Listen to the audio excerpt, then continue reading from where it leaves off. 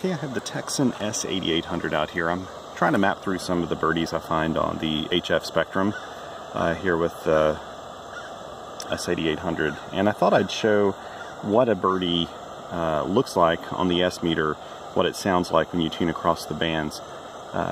Pretty much any receiver is going to have a birdie somewhere within the shortwave bands or the medium wave bands. I found a really strong one on 16,000 kilohertz here with the S-8800. So I'm going to tune to it. Right now you can see the S-meter is down pretty low, if you can see that.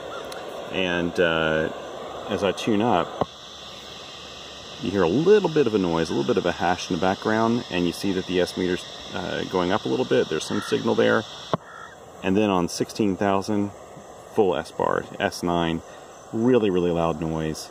And as I tune away from it, it gets a little quieter. Sounds about like it does on 15995.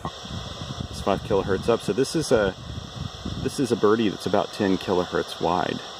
And as I move away from it, we get back down to a normal noise floor.